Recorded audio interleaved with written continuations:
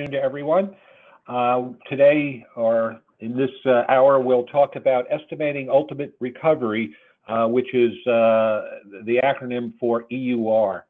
And that is an important number that managers like to know when you're working on a prospect or a drill location, how much oil or how much gas will we be able to get up to the surface and sell and make some money.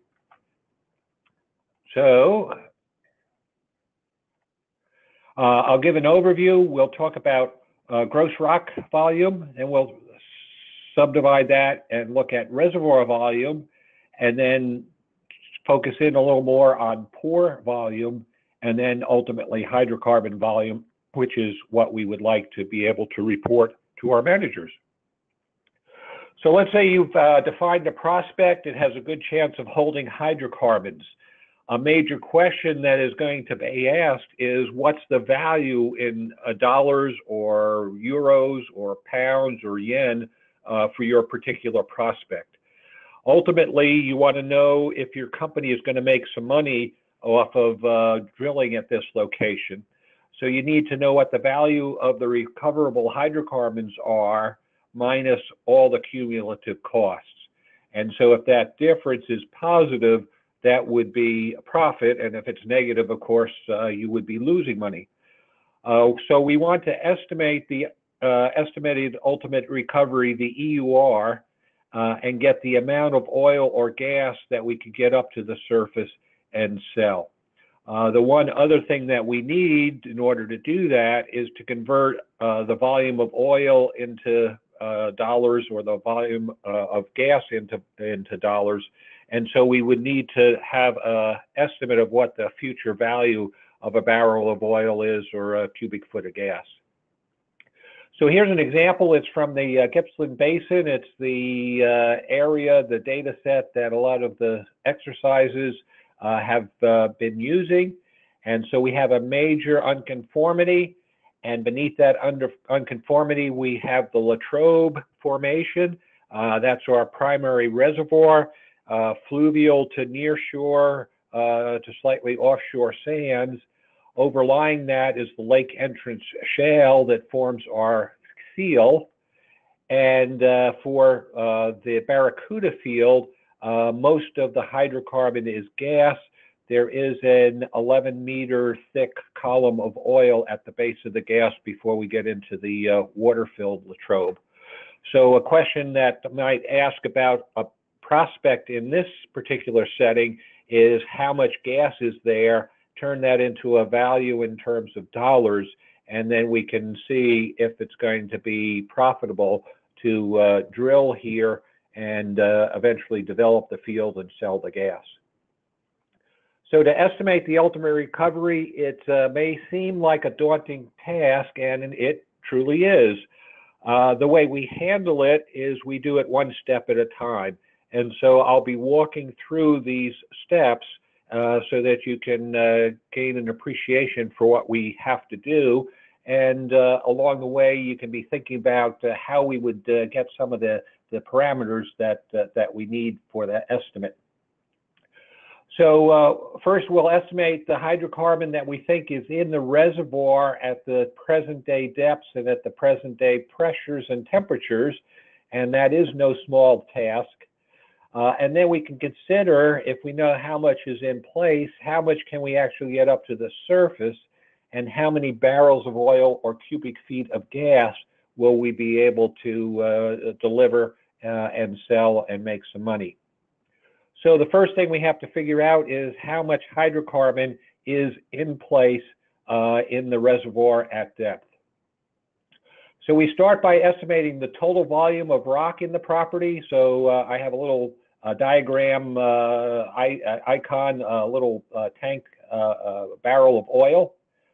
And then we want to reduce that volume step by step until we get hydrocarbon. So of that total volume, only a certain part of it will be reservoir quality. And then that reservoir quality we can at least theoretically think of as a volume of solid grains, and then a volume of pores between the grains. And then for those pores, some of the pore space will be filled with water, some of it will be filled with hydrocarbon. In the case of Barracuda, I'll say that it's filled with gas. And so we want that red volume out of the whole trap. So total rock volume is our first step. What we can do is we can map the aerial extent of the trap, and all the software that is used for interpretation these days has a planimeter. So you can digitize a polygon, and when you close off the polygon, it will report out what the area is in whichever units you prefer. It could be in square meters or square kilometers or acres. We'll estimate how far down dip the hydrocarbons extend. We have to convert the thickness from milliseconds, an isochron value, to a thickness in feet or meters, an isochore value. And if we have a well nearby, or we use some stacking velocities from the seismic data processors, we can convert thickness, say 100 milliseconds, into 30 meters. So we'll combine the hydrocarbon extent, the area, with the thickness, and that'll give us a total rock volume. And that could be in cubic kilometers, or in an English system, a lot of people use acre feet. So we get the field area, multiply it by an average thickness, and we get the total rock volume. So the next step is we have to figure out, of that total volume, how much is reservoir quality rock. So we start with the total rock volume. We estimate what the net to gross for the reservoir will be. The net would be the good sands. The rest of it would be poor quality sands or silts or shales or any other type of non-reservoir lithology. We need to know what the net to gross is within that reservoir interval. And a lot of times the net to gross varies by the environments of deposition. For the Barracuda field, we have three environments. We have shore face sands, we have delta plain sands, and we have fluvial sands. And if you do the exercise, you'll be using these numbers. We'll assume for the portion of the field that has shore face sands, the net to gross is 80%. For delta plain, it's 65%, and for the fluvial environment, it's 50-50. Now we need the pore volume.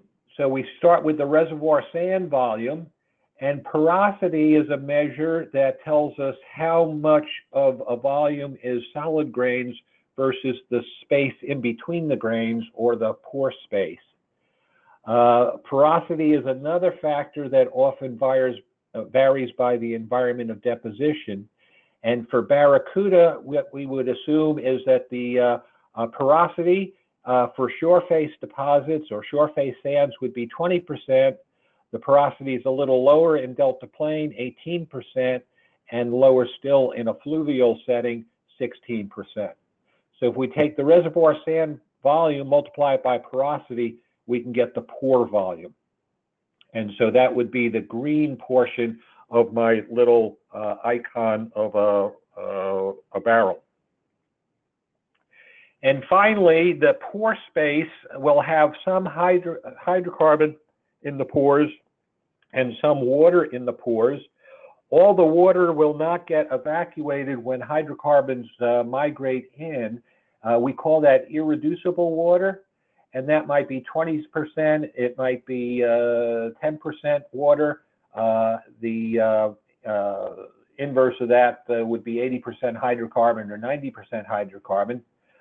For Barracuda, our assumption is that the hydrocarbon saturation is 90%, or returning it around, the water content is 10%.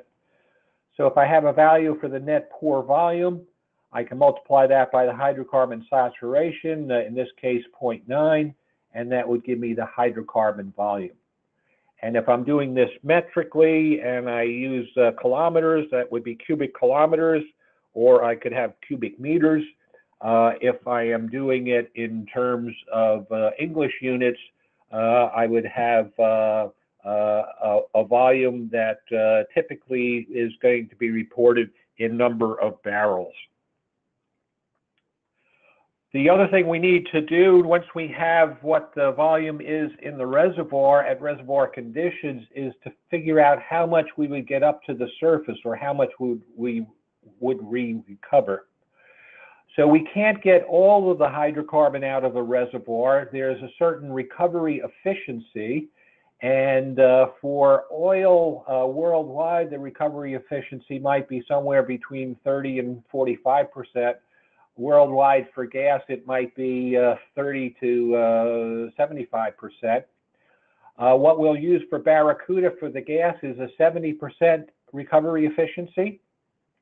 There's a lot of factors that go into that recovery efficiency. I think the most important one is permeability of the reservoir, temperature and pressure, and what sort of drive mechanism to move fluids are other important parameters. So that tells us how much of the oil or gas in place we think we can get up to the surface. And then there's one other consideration, a volumetric expansion, because when we're at depth under high temperatures and pressures, either oil or water will be more compressed. As we bring that up to the surface, the temperature is going to drop or the fluid's going to cool, the pressure is going to drop. And so the drop in temperature and pressure will lead to an expansion in terms of the volume. So if we have the in-place hydrocarbon volume, we multiply that by a recovery efficiency, we multiply that then by the expansion factor, then we'll have a volume of hydrocarbon that we expect to get up to the surface and eventually process that and sell it to our customers. So there is an exercise associated with this, this lecture.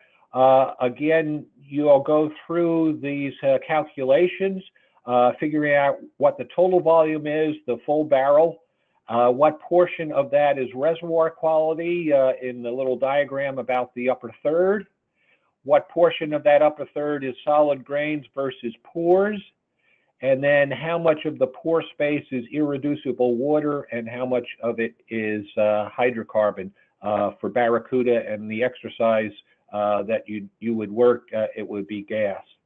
The exercise also talks about the recovery efficiency and the expansion factor that is tied into the actual field at Barracuda. So if you so desire, you can do that exercise, and it's pretty straightforward and cookbookish. You can plug in all the numbers, and you really won't work up much of a sweat like the guy here on the exercise bike. So it was a kind of short unit. Let me put up the agenda. So we've done our estimated recovery, and we only have 4 more units to cover. And we are going to do the last 2 both on November 9th. So we'll talk about production, geology, and geophysics. And then I have a lecture associated with how we write reports for industry. And we'll do both of those on November 9th. If I am remembering correctly, 2 o'clock Eastern for the production and 3 o'clock Eastern time for the reports in industry. So I'll turn it back over to Dr. Sumi, and she can correct me if I have my times off, and see if there are some questions. Great. What's your success rate in percentage? I'm getting an echo. What are the percent? Okay. I'll copy and paste it.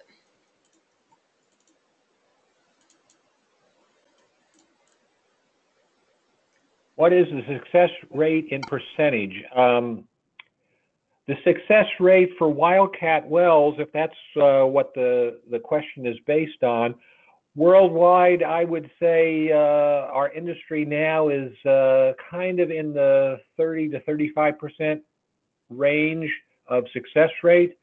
It depends on a number of factors. If there are direct hydrocarbon indicators, including amplitude versus offset, that helps to de-risk a prospect, our success rates can be close to 50%. I know it's a little like my audio's not great, but that was the only question that we have.